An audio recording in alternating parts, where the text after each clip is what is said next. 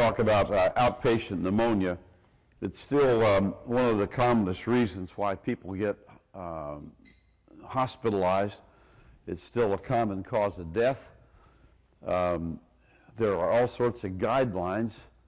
I can tell you this, that if you look at the guidelines therapy for better outcomes, what we find is that all the therapies work pretty well. I'm going to talk about some studies that actually have a focus on better outcomes, which we all like, and how we recognize this. Now, this is a very common illness in my practice, and I'd see about 20 people a day in the office, not counting a bunch in the hospital. I'd probably see 5 cases of pneumonia a week. It's much more common than people think. And it basically has there are social things that will help us guide who gets what, so that in young, healthy people, you're going to see common illness.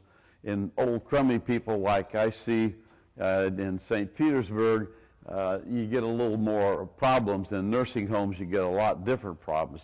But we're going to talk about community-acquired pneumonia now, because every place you go, there's a different cadre, if you will, of people that have this process. So what we do not get in medical school is anything about the sensible approach to pneumonia. But 95% of the time, it's an aspirational illness. And that means that the side you sleep on will be the side that has the pneumonia. When I was a resident, Dr. John Hickam, who was the magna cum laude from Harvard and the smartest man in the world by testing in internal medicine, had us all drink 6 ounces of barium. There's 30 of us. He said, I want you guys and a couple girls to go to the x-ray department, and we're going to get x-rays. And guess what? Every one of us had barium in our lungs. Nocturnal aspiration. So the major problem with aspiration is it's going to be nocturnal. Number 2 is, because we tend to sleep on one side or the other, it's going to be unilateral, and it will be the side you sleep on. And by the way, when you look at sinusitis, which is a common source since it sits at the top of the airway, the side that you sleep on will also have the sinusitis. And so it's a real tell here. Now, the other thing is that you will get a call from somebody that says, this x-ray looks like pneumonia, and the guy's in there swinging his keychain, and the girl's out there smoking a cigarette looking pretty good. You got scars on an x-ray. That's not necessarily pneumonia. Pneumonia is a toxic illness. You're going to feel like 10 pounds of poo in a 5-pound bag. And many times when I walk in the exam room, the patient is like they're going to slide off onto the floor. It's the slide off the floor and out the door that really tells you that it's toxic. And some of the toxicity is going to be cough, fever, sputum production, erythema or heat over the sinuses, which is commonly the origin. And sometimes they will have pain on the side of the pneumonia, especially when they take a deep breath. But people really feel lousy. In the nursing home population or in the elderly, sometimes they only get mental status change as the whole manifestation. They may not have fever, they may not have cough. They really don't have the same tells that middle-aged people have.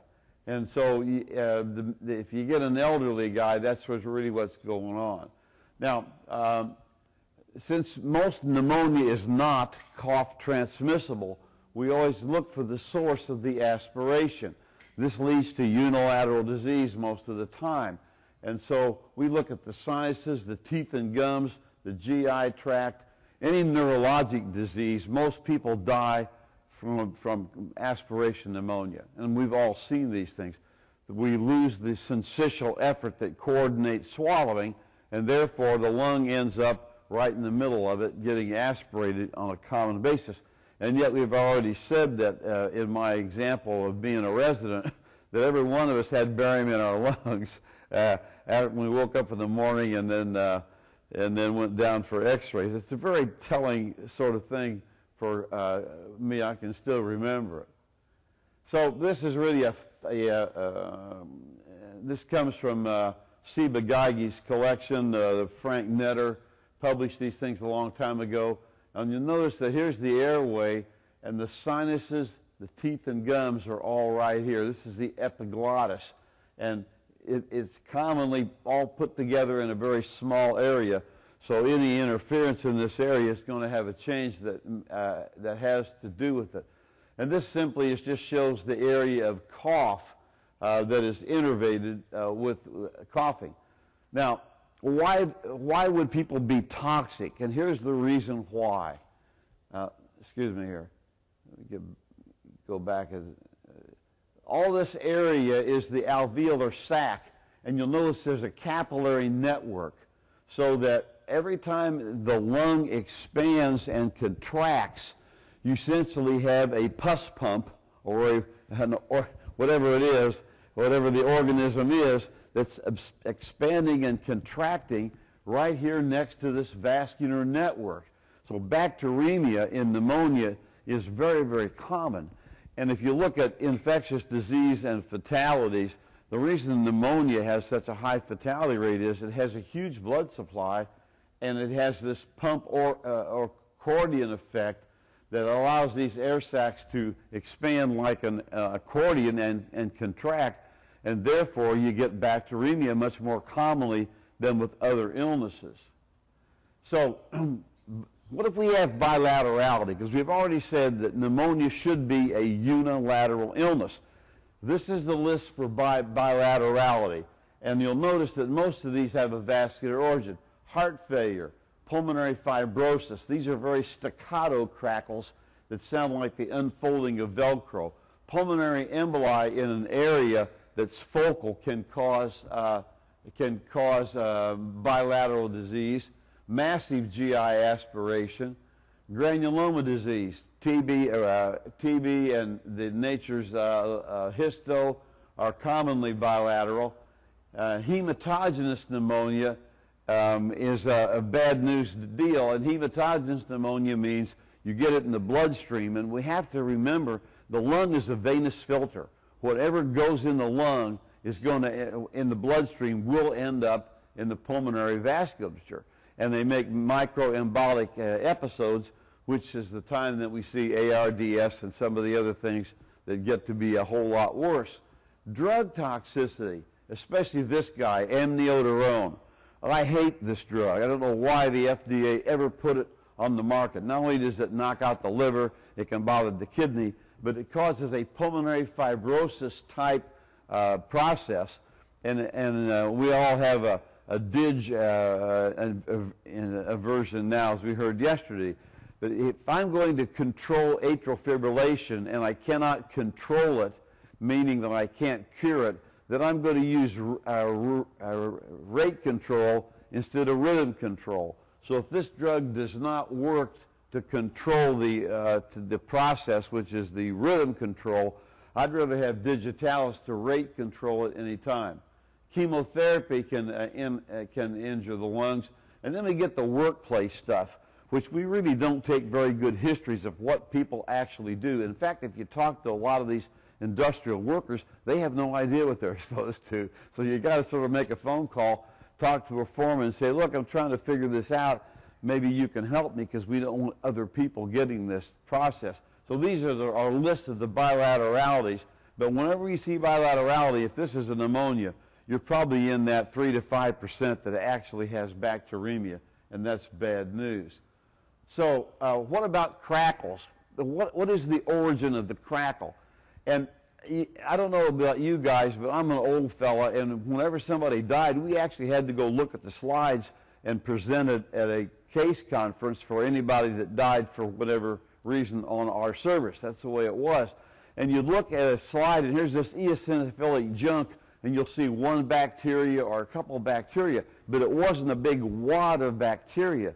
And it took me a while to realize that what is really happening is that in order to change, there's a permeability in the capillary because there's a gunfight going on at the OK Corral. And so you've got a white blood cell coming from that vascular network that we showed that is now carried by the blood supply to the lung, and the bacteria is right in there. And then the white cells release these suicide packets that cause a transudation of fluid. And so if you got somebody that's neutropenic, severely dehydrated, or has some sort of funny bacteria, it'll change the way it presents. But in order to have a crackle, you have to have permeability. And we've all had these old guys brought in from the nursing homes, and they look crummy and their mentation is bad. And you really listen carefully and you hear a few things, and the x-ray's got these little shadows on one side.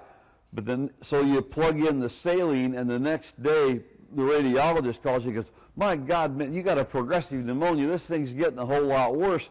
And what you're really looking at is this is what's called rehydrational pneumonia. We've all seen it, but we don't think about what's really happening. So once we volume load somebody, it blossoms out, and it doesn't mean you need to change what you're doing. We expect that to happen. It's sort of like twisting your ankle at late at night, and it looks pretty good the next morning. What do you have? You got a sack where the ankle used to be. So this is all a matter of permeability, and you would not believe it, but try to find a well-written book on pneumonia. If you understand this and look at these things, you're going to know more than the pulmonary doctors taking care of your patients. Why? Because we never think about it in an organized process. We have this protocol, we throw drugs at it, and guess what? Most of them get better. Well, I'm going to show you some protocols that will actually help you sharpen your focus on what you're going to use. But anyway, the neutropenic people are tough, and so they are going to have their changes very late. Now, what about cough transmissible pneumonias? As kids, we were taught, you cover your cough and don't do this, don't do that. But statistically, since 95% of the pneumonias are aspirational, cough has nothing to do with it. There are, however, cough transmissible pneumonia. So what can you get from your patient, and what can we give to our patients if we happen to be sick? And all of us work riding a dead horse to work. No matter what, you show up because people are expecting you to show up. And so what are the cough transmissible pneumonias? The question you always want to ask when someone shows up with pneumonia, are other people sick around you? And when they say, yeah, the kid brought it home from school and then my wife got it then. So you're getting a history of cough transmissibility, and here's the ones. Mycoplasma, TB, viral illness, whooping cough, the plague, Legionella I put in here. It's an aerosol, and it is not cough transmissible. It is aerosol transmissible. And then chlamydia. So all these things have one item in common. They're small particles. They're 1 to 5 micron. And so that it's sort of like going to the Yankee Stadium and trying to hit a ball out of Yankee Stadium.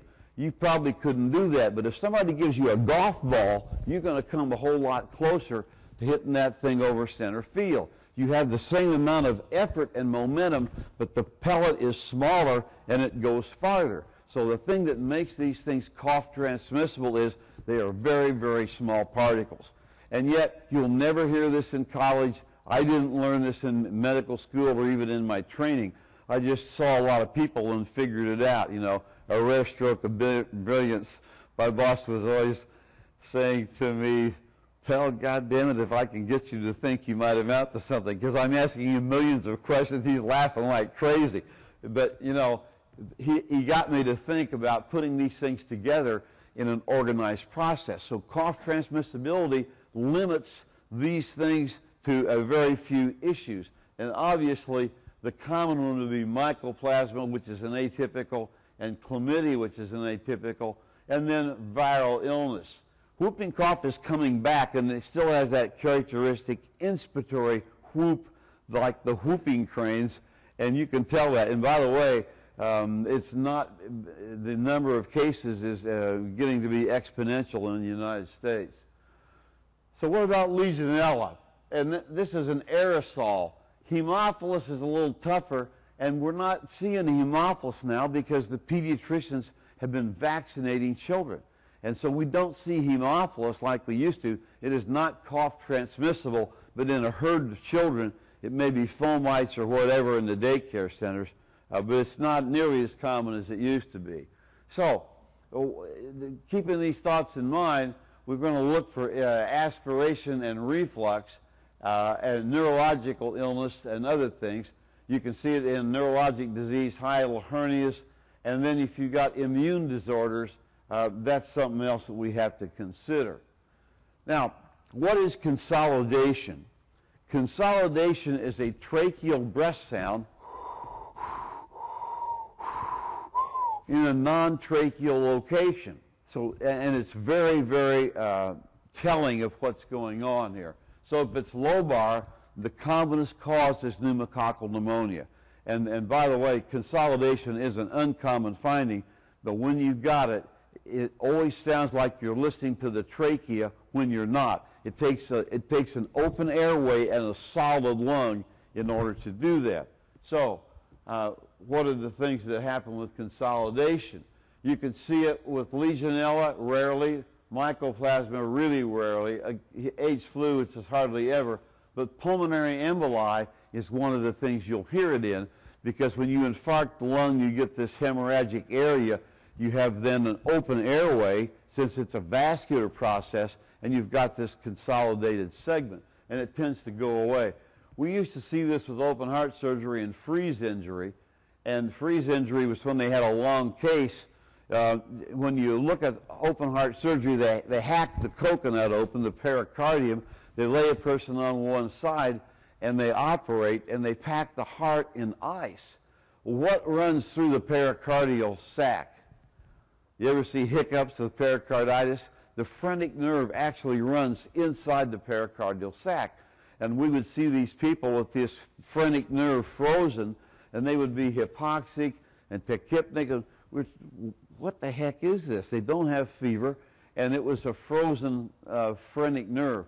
It takes about 6 weeks for this to come around. And I suggested when I watched it that they make a mini pad to protect the phrenic nerve. And that actually, somebody then made a product and patented it, and they use that in prolonged cases of open heart surgery to prevent freeze injury from nailing the phrenic nerve, because it's a 6 weeks of immobility and it's the oxygen need when it should never have happened in the first place. Okay, so these are the guys that we worry about. Now, let's take a look at pneumococcus. And I can tell you that pneumococcus is going to change. We're now seeing this Prevnar 13 on television, and that's a better vaccine, the conjugated vaccine, for adults and for children. So pneumococcal pneumonia is the commonest outpatient pneumonia. The books say that 60% of all outpatient pneumonias are pneumococcus. I'm not sure about that anymore, and later on I'll tell you why. These guys are sick. They have a shaking chill. They have lobar consolidation with bronchial breath sounds, usually in the right lower lobe, and occasionally they'll have a herpetic rash, fever blisters, that there seems to be a little, a weld, if you will, between fever blisters and pneumococcus, so that you activate a viral illness along the lips, which does not need to be treated. But it's very easy to make this diagnosis, because when you do a gram stain, you've got these 50 caliber bullets that are gram positive, and it used to respond to most antibiotics. Now, the resistance throughout the world varies on the location, and penicillin resistance is due to altered binding sites. So you got the Starship Enterprise, and the bindings, and the scout ship is trying to bind to this capsule and take it out, and it doesn't happen. So penicillin binding protein changes are part of what's going on. I think, however, we saw episodes of this, and we will see 10 or 15 cases a year, and then it sort of falls back and you don't see it for a while. But it's not that tough to tell. And the most effective drugs today are newer quinolones, tequinavalox, levaquin, and Factive. Unfortunately, do not use Cipro for this illness. The Muppets here, Jim Henson, died of pneumococcal sepsis when he was on Cipro. And the reason is that all these other advanced drugs, advanced meaning they're newer than Cipro, have two killing sites. Everybody knows the DNA gyrase, but topoisomerase 4 is the second killing site, and that's the one that works for pneumococcus. Cipro does not have that, okay? And so you got to know that don't use Cipro when pneumococcus is it, because it's not nearly as effective as the newer agents. And all these things are great because they not only do you give a blood level when you give it IV, but orally it's equally as effective. So you don't have to necessarily start an IV and plug them like this. And this is a Waterhouse-Friderichsen, again from Frank Netter's stuff. And this just shows a guy who's having this Waterhouse-Friderichsen syndrome, and it shows the pneumococci here. This is especially common in asplenic individuals. Okay, so anytime you got no spleen, you got to worry about that. The other thing that happens is we get multiple myeloma. Multiple myeloma, and they'll put you, this is a board question. You got a 55-year-old guy with multiple myeloma that comes in looking septic. You already know what it's going to be. It's not going to be something uncommon. It's going to be a common bug. And the reason is that people think that myeloma is like an M protein, but when you look at the protein electrophoresis, it's in the gamma globulin spectrum. So what happens is you make this one, all the junkyard pieces go to making the M protein, but you don't make gamma globulin. And what happens when your gamma globulin is low? And what do we do in kids that don't have spleens? It's gram-positives that you worry about. Okay, so in that individual, whenever you see myeloma, treat them for an anti-pneumococcal drug. Asplenic, trauma, sickle cell disease, the spleen gets infarcted, very common in those unfortunate people. The low gamma globulin, and then we look at vaccinations that are really going to help. So the resistance due to penicillin-binding protein is interesting. A lot of people will use augmentin versus amoxil. Augmentin has clavulanic acid in it, and clavulanic acid simply protects the beta-lactam ring from beta-lactamase. Well, guess what? Board question number 2. Would you rather spend $25 for a $8.75 twice a day penicillin, amoxil, or would you rather spend $135 and get diarrhea and use clavulanic acid with it? And the answer is there is absolutely no reason to use the more expensive drug, because pneumococcus does not and has not and hopefully never will make beta-lactamase. The clavulanic acid doesn't add anything to the strength of the drug. It simply protects the drug from being destroyed by beta-lactamase. So it's not like you got two drugs in one. And then the issue is not resistance so much, it's virulence. This is a worse bug than it used to be. So rapid administration within 4 hours. If they ask you on the boards, you got a patient that comes in the ER, make sure the pharmacist has dosing in the ER where you get this drug in quickly. The survival rate for pneumococcus, which accounts allegedly for half the deaths of pneumonia in the United States, the quicker you get it, the quicker they get better. And blood cultures may be positive in 6 hours, like it is with all gram-positives. And frequently we see herpes simplex as the little guy that goes along there giving us a tell. Now, what about the vaccinations? Well, this is from the New England Journal of Medicine this year. In fact, it's in March of this year. The Dutch they did not use the polysaccharide vaccine. The polysaccharide vaccine, known as Pneumovax, does not prevent new cases of pneumonia. It does prevent bacteremia, and allegedly about 40% of the time. The Dutch, however, did not feel in their isolated population it was worth doing.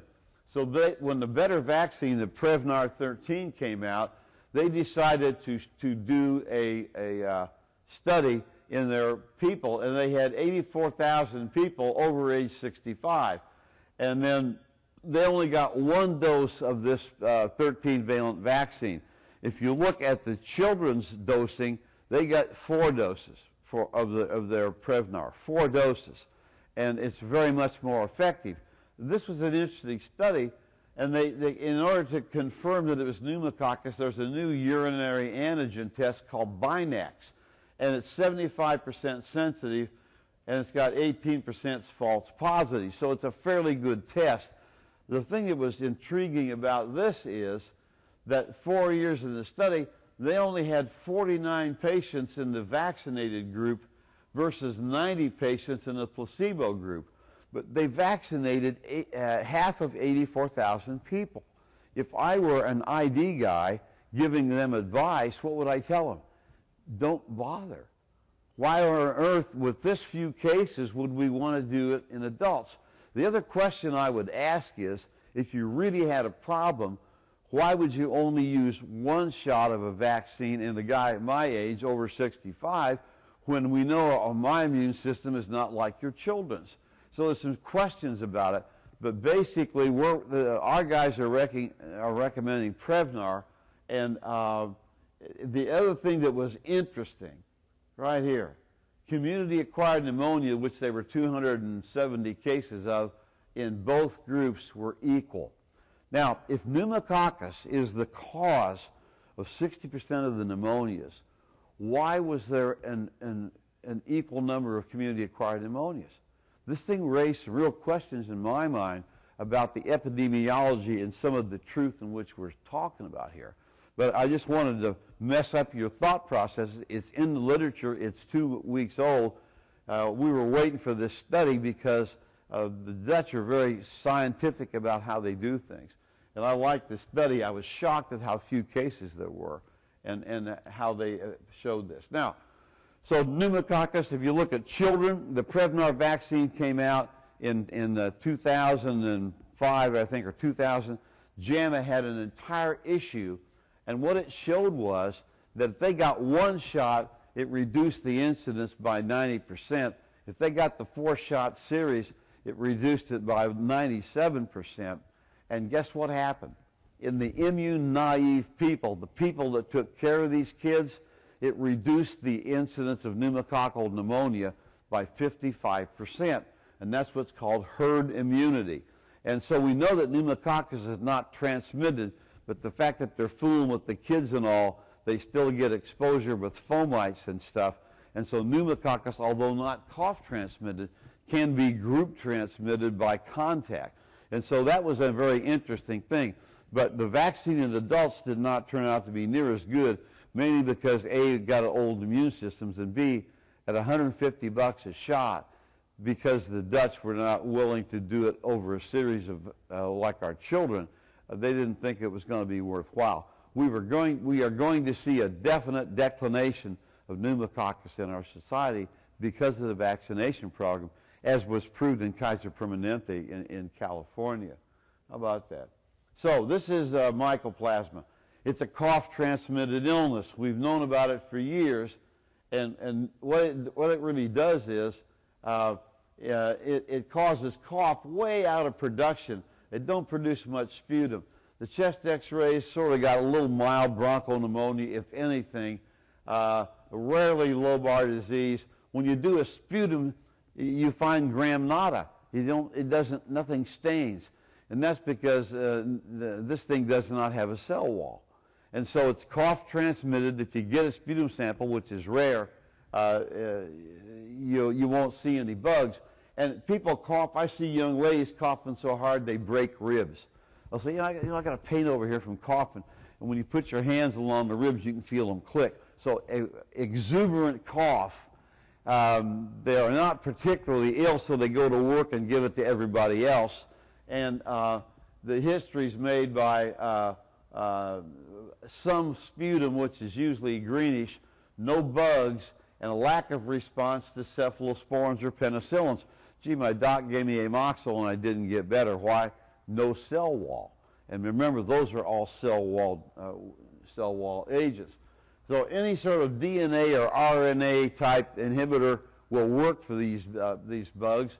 So tetracycline, macrolides, quinolones. Remember, we don't use penicillins or tetracyclines rather in kids due to the teeth staining. And both DNA and RNA gyrase inhibitors will work. And once you get an antibody level, it doesn't protect you from the next case. So the guys who get it frequently get it. And so what happens here is in mycoplasma, the same guys get it every year. We call it kennel cough. And if you live in a place where all the young people come, the college kids, like the Rhode Island Jazz Festival, or in my area, we see mycoplasma, guess what? Thanksgiving, Christmas, and spring break. That's because all the kids come.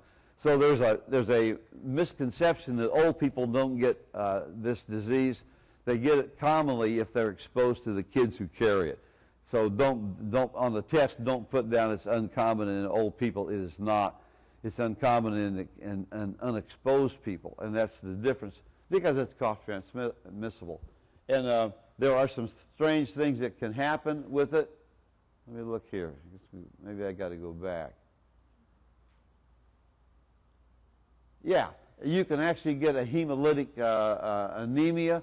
You can get bullous meningitis with mycoplasma. It's uncommon to see that. Cold agglutinin positive hemolysis, but there's a specific antibody. Now it's a PCR for mycoplasma, and when they cough like crazy, produce little sputum, and have asthma-like symptoms that may persist, then you always want to think about mycoplasma, and it shows up easily on any of these antigen tests. What about H flu? Well, that's the green phlegm bug. We see this commonly in smokers.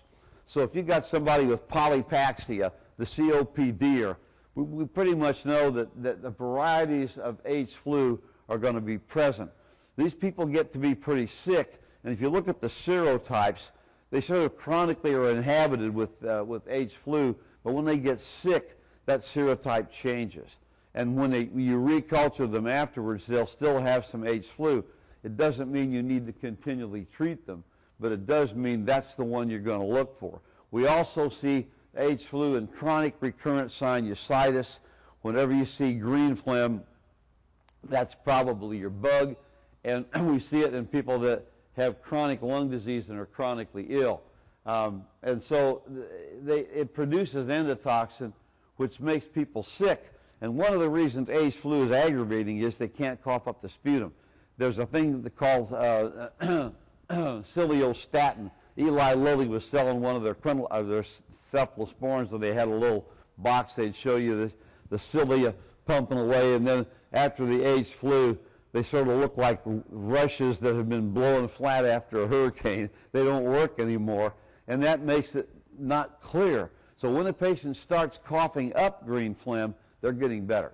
And remember, smokers have damaged cilia anyway, and probably that has something to do with why they get it. But anyway, it does produce endotoxin. You can get gram-negative sepsis, but the sinusitis is a real common one here with green phlegm.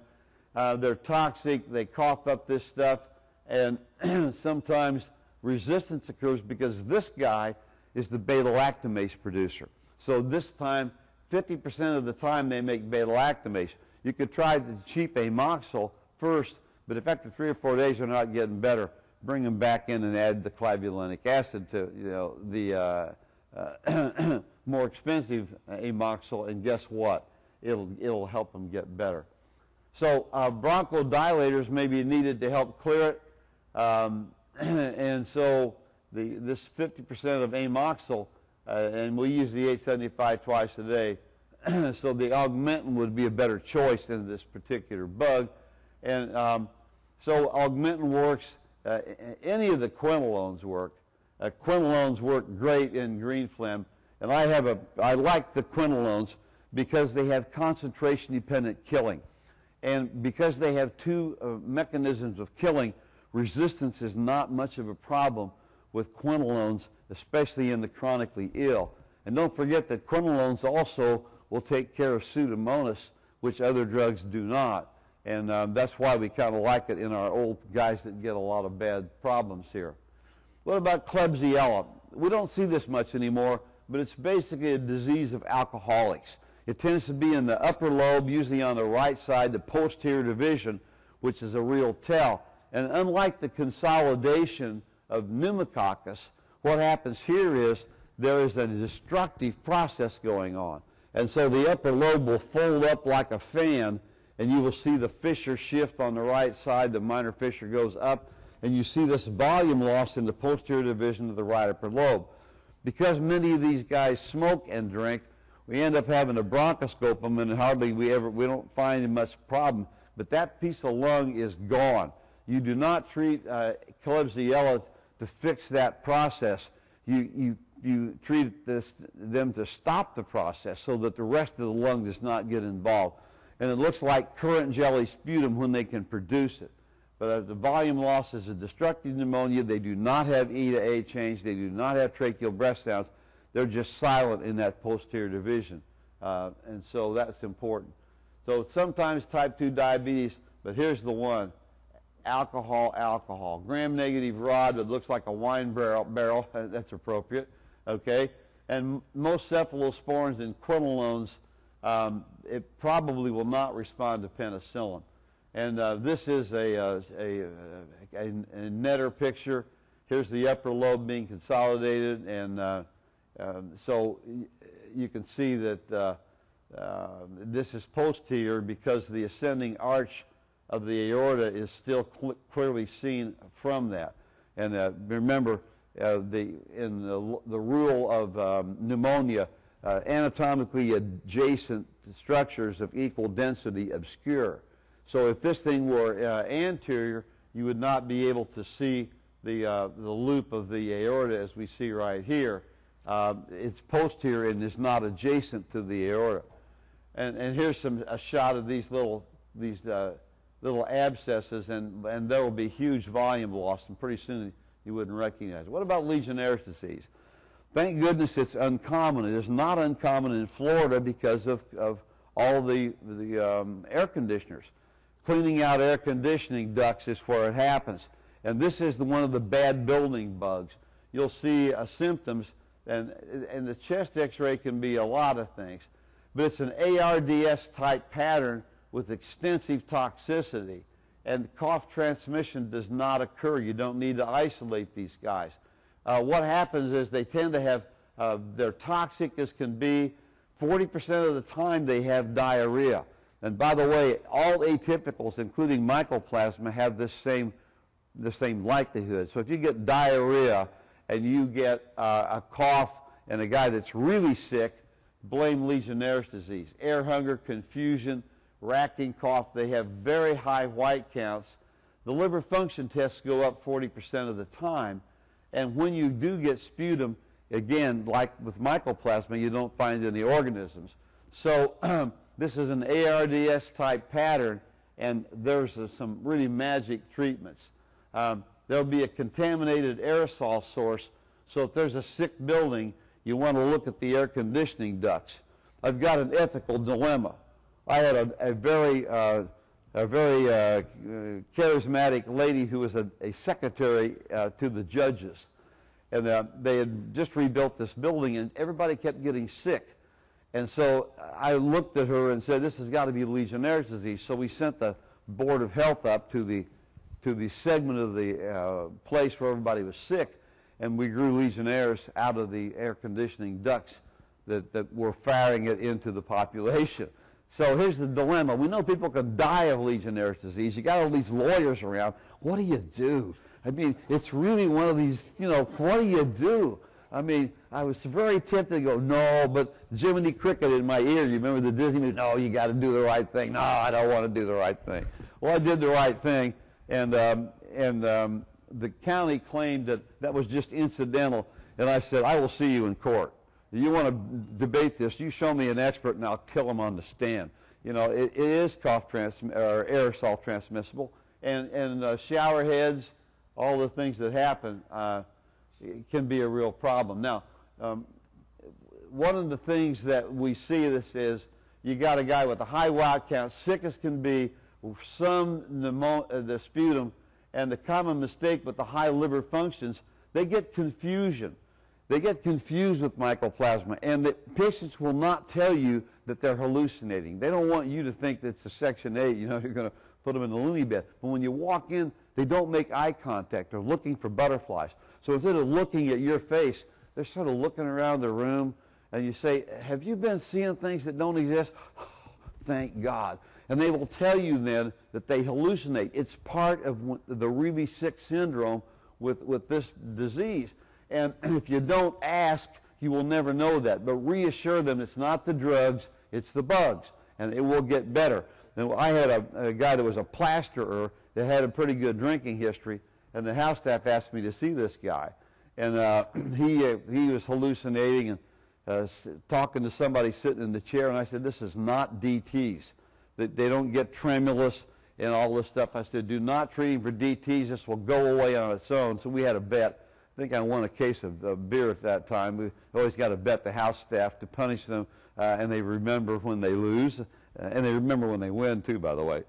So anyway, this confusion can be a real problem, and so the liver function test may fool you into thinking this is DTs with withdrawal. It is not. And what do? The drug of choice, oral Biaxin, IV quinolones, or oral quinolones. If they're really sick, rifampin will work and may be added.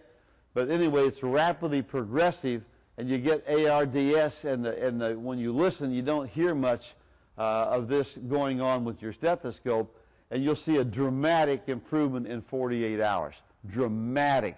So oral macrolides, especially Biaxin, and which has no FDA approval for it, but it sure as the devil works, and any sort of quinolone will work, but get it early. And I frequently combine them both when they're really sick and then drop off one when they get less sick. But they will go from near death and dying to being well quite quickly. Now what about staph? Staph's a surgical illness. And what happens is we give antibiotics to wall this critter off, and then we know that they're probably going to get big infected-looking cysts, and they're probably going to have a pneumothorax with this. And so sometimes you want a chest cutter. If you're not good at putting in chest tubes, hire the chest doctor or a pulmonary doc that does those things, which we all do as far as I know. And anyway, you're going to likely to have surgical drainage. And this thing's up here showing the problem. Here's these big bilateral asymmetrical holes in the lung, very thick-walled cavity, and it tends to go right lower lobe worse than left lower lobe because of the distribution. That's because it's a bacteremic pneumonia, and the bacteremia will put it in the lower lobes greater than the upper lobes. And here's the pocket starting to form with a little pneumothorax on one side. And so they're extremely toxic. They have high white counts. Often it's post-influenza. Once you do a gram stain, you see these huge grape-like gram-positive cocci, tachypnea and dyspnea. And because it's hematogenious, it's going to be bilateral. And remember, that's the bacteremic pneumonia we talked about in that list. And you got to get it with any sort of penicillin that works, and obviously the drug's going to be staphylococcus, methicillin. It can cause ARDS, and one of the questions that you may be asked on the ID part of your boards is what gram-positives cause ARDS, and we know that pneumococcus can do that because it has a capsulated structure. Staph can do it, and we see it with yeast sometimes that can cause a activation, the indirect activation to complement, and that gets us into the wet lung cascade. Vancomycin is not, repeat, not a good drug for methicillin-sensitive staph. In the studies done out of St. Louis, there was a 50% fatality rate when vancomycin was used. When you look at dicloxacillin and added with gentamicin, even Primaxin, especially the diclox, there is no fatalities, okay? But you do have a surgical consequence because these guys are going to need chest tubes to drain the empyema, and many times they have to be decorticated. The word now is put the chest tubes in, find a good chest cutter that you don't like, who's so aggressive you don't even want to play golf with him, and don't get a wimp surgeon on this case, okay, or a wimp pulmonary doctor. They're going to have to be decorticated, getting this pyogenic membrane off usually within a week. And so you do one side, wait a week, and do the other side, not the 6 weeks delay like we were told when I trained 50 years ago. So first-generation cephalosporins are just as good. And here's one. If you're around the military or in colleges, guys get in bar fights. My knuckles still show the scars when I was defending my boys in Texas. Not so nice. Never did get it all healed. But what does a guy do when he's got busted knuckles? You guys know what you do. You pump your fingers. Pump your finger. What is that doing? That eschar is allowing that pressure to build up and bacteremic your body. So whenever you get a guy with a boxer fracture or busted up knuckles, put him in a splint and tell him, don't take this off for 5 days when you come back to see me. Because when you get a knuckle buster, it's usually staph that you got in the hands. Put them on an anti-staphylococcal cephalosporin and see them back, and this will prevent them from pumping their knuckles. It sounds stupid, but I've seen a number of guys with this, and that's how they got it. And believe me, it's a process that you can prevent, because it's not. This is a 6 weeks illness. Okay, if you can sign off and dump it on the pulmonary doc, all the better. Got to make the specialists pay for their education. So anyway, sometimes you will get a back pain. Anytime you see somebody with fever, a high white count, and excruciating back pain, you got a neurosurgical emergency. Okay, quickly get some X-rays and get a neurosurgeon in there, because what you're really seeing is pressure over the spinal cord, either an osteo of the back, because remember it's hematogenous, and where's the blood supply go? Red marrow, high blood supply, and that's how it gets there. And so when they got pleurisy, get a chest tube out and put it at the bedside. Of all the ones I've seen, which is a number, I've only had one that did not develop a pneumothorax with staph. And so you get a big bore chest tube, and I'd say 1 to 2 weeks they get a decortication. And they're doing thoracoscopy now. Okay, so anyway, it's a hematogenous illness. Guess what happens? Where does 20% of the blood supply go? The kidney. So psoas and perinephric abscesses are also common. I always get a urine on these guys to look for the presence of embolic staph in the urine. And so how do you handle that? You let the CT guys put a catheter in there. We don't operate on them anymore. We just drain them transcutaneously. Our invasive radiologists have saved poor guys like me a lot of work. They used to do all this stuff. And so they're drained radiologically, but staph is something you do not want to have. And and here's one about MRSA. Whereas MSSA is very aggressive, MRSA is sort of a slow dog. It doesn't really tear you up. And this is very different. So it's usually lobar and unilateral, interestingly enough.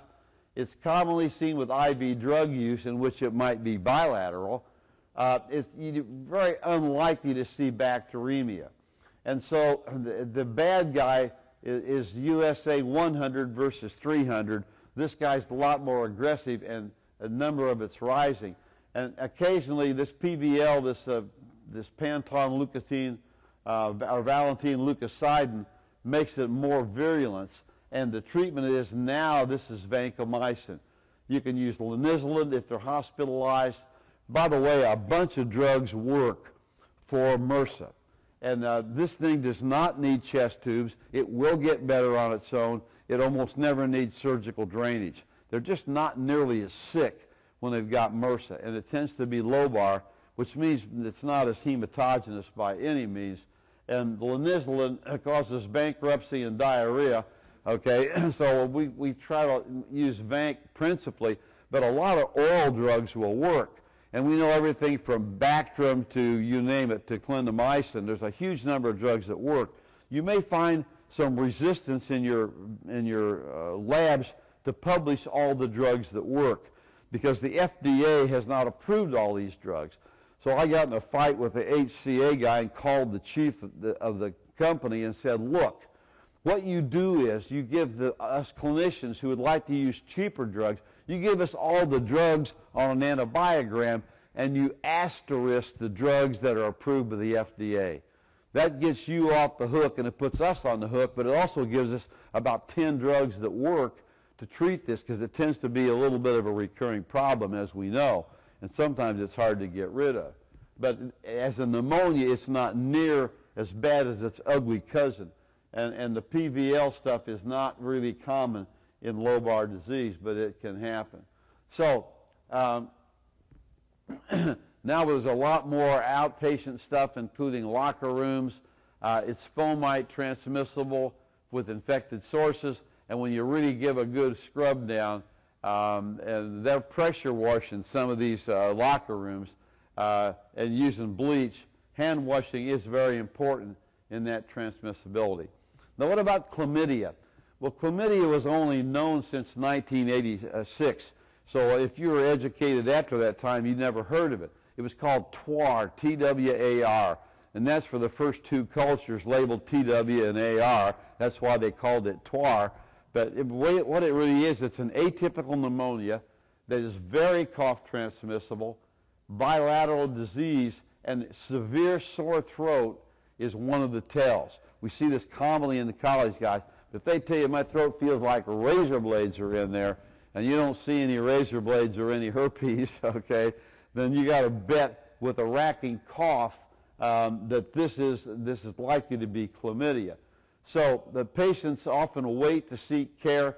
Every 4 days they get sick again. Finally they come in.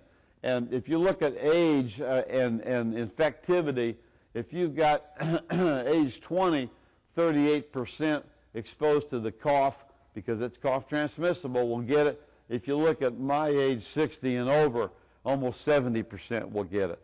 And yet most of us have antibodies. Sinusitis, 36% of the time. Viral pneumonia, 6%. And mycoplasma does not have sinusitis associated with it. That's another tell when you got a racking cough and cough transmissibility. Now, could you have sinusitis from another reason? Yeah. So the presence of sinusitis doesn't rule out mycoplasma. It means that it's not the source, okay? Because you could have somebody having chronic disease and then get something else. But anyway, these are tells that will help you get it fixed up and identified correctly. And so the serology, this is backwards. I am acute is the way you remember this. I guess we'll have to fix that, Polly. My slide producer here occasionally has a glitch. I love her because she has the technology I do not have. I got the knowledge, I do not have the technology. I'm a nerd when it comes to that. Okay, but anyway, the IgM, you can remember that, and no matter what it is, I am acute helps you to recall what that really means. And so the life cycle is they get elementary bodies. We heard about some of this from Dr. Martin yesterday. The elementary bodies, reticulate bodies, and then the cryptic bodies can lie in wait for quite a long period of time. And so this has a very interesting life cycle. And we're now looking at chronic diseases that we can't really fix very well. Rheumatoid arthritis, asthma that is unresponsive and does not want to get better. We see it in the brain samples in people with multiple sclerosis in the plaques. So we're beginning to wonder if some of these things that we just don't do well with are the chronic results of diseases like chlamydia. And so what happens is the host cell is infected. The endocytosis brings them in. You got these reticulate bodies that can happen, and then you get the cryptic bodies that will start to form the reticulate bodies that there's replication. They condense to form elementary bodies, which then goes back in and attacks the cell, and it ruptures, and then these things go out. And this is a 4-day cycle. So people think they're getting better, but they've usually been through a couple cycles when you see them. And remember, rip roar and sore throat is also the tell here for chlamydophilia. So, and this thing can persist, and we're getting to wonder about some of these diseases that we don't do well with. Now, and this is all the things that can happen, including cardiac atheromatosis. There was a study done when there was a high level of IgM and IgG antibodies where they used Tequin, and they showed that it didn't make any difference in the heart attacks. Well, that's interesting, but Tequin doesn't kill this bug. So somebody gave them bad advice. Believe it or not, this is hard to kill. And Ketec, which is the black box drug that killed livers and was another different form of macrolide, that's the drug that really works for this process, but it's hard to get. And the things that do work, and it's an unusual combination, is rifampin and flagyl, something we would never use. But if you want to kill chlamydia, if I were doing a study on highly positive people with plaque showing this, I would use rifampin and flagyl in the study to show that the half that got treated had fewer progressive plaques and myocardial infarctions. I don't know why they did that study, but it's buffoonery. I mean, even a guy like me who's not an ID guy knows better than that. So rifampin and flagyl will work, and it works pretty quickly. And then we got tuberculosis. And we forget about this, but they can produce all sorts of sputum. We know it's cough transmissible. Upper lobe cavities, usually in the posterior division of either upper lobe. It causes cavitary disease. You notice the pulmonary arteries are pulled up here. Whenever you see a pulmonary artery branching out, it's called a hanging angel sign. In other words, as the upper lobes retract, the volumes, the shift to replace the bottom of the lung expands. And these pulmonary arteries are pulled out. It's called a hanging angel sign because in the old days when we didn't have good treatment, they all went to heaven. We hope they went to heaven, Dr. Ronnie. But anyway, don't forget about tuberculosis. I want to show you something real quickly when I quit here. Concentration-dependent killing. What this means is that the higher a dose you give, the better the whack. And concentration-dependent killing is only seen in a couple drugs. Fluoroquinolones, that means all of them, and aminoglycosides. And so if you got somebody desperately sick, you get a quicker response due to these drugs, which are time-dependent killing. That means you get an area above the MIC, and the longer you take it, the better you get. But it has a longer time axis. And I'll tell you a story. When I was at Southern Medical as a moderator for infectious disease, we were talking about bacteremic pneumococcus. And I asked these guys, what do you use? And they said, well, we use, cephalosporin and Zithromax. And how do you know that pneumococcal pneumonia is bacteremic? Because you get crackles on the other side. So if you've got consolidation on one side and crackles on the other, how do you think those crackles got there? Bacteremia. And so I asked these guys, why are you using time-dependent killing when time is not on your side? Why don't you use a quinolone and an aminoglycoside? And you know what they said? These are experts. We never thought of it. Now remember this. We're all intelligent people and we all have our biases. But I'll tell you one thing. When you make a decision that gives somebody a better outcome, we will all march to the beat of your drum. Why? Because you got it right and we should have got it right. And I didn't mean to embarrass these guys, but they were dumbfounded. They all came back to me and said, holy Christ, we never thought of this. Well, you want to have concentration-dependent killing because this thing really whacks them. And this is a slide from Gleason, I guess. And what it really shows is that the area under the curve, the higher you go, the quicker they die. And so you always want a real concentration-dependent killing. Now, this is a Medicare study done by Gleason. This was in the Archives of Internal Medicine in November of '99. And what he did was a Medicare-funded study where they had 12,000 Medicare inpatients, guys sick enough to be in the joint. And what they found was that they were treated with a various amount of regimens.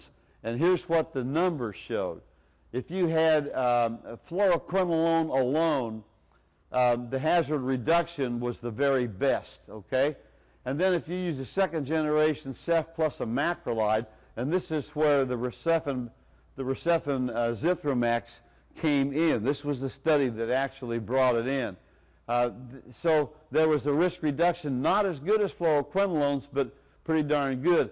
And so if you had a person that was treated with a pseudomonal third generation or a macrolide, things didn't turn out to be too good. This was a 30-day mortality study, and so the more you need an aminoglycoside, you can start seeing that there's more people dying.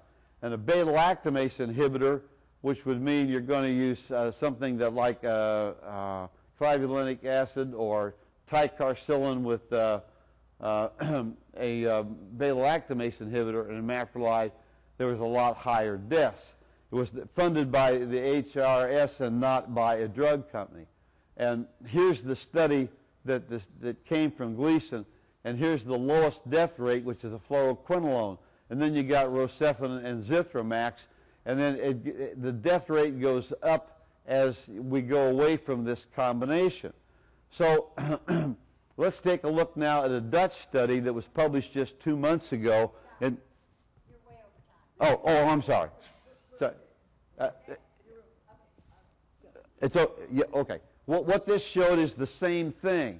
That the Dutch study, they didn't find that the dual therapy made much difference, but they only had 650 patients. The first one was 12,000. So they said that they found that if you used an antibiotic alone, like a penicillin, they did just as well. However, let's see if I got it. Here you go. Let me go back one. What they showed right here is that this was all non-ICU, and what they found was that the very best result were fluoroquinolones for a 90-day mortality study. So what we're saying is that either oral or IV fluoroquinolones in both studies turned out to be the most survivable for elderly, which is what we see that get these bad things. And with that,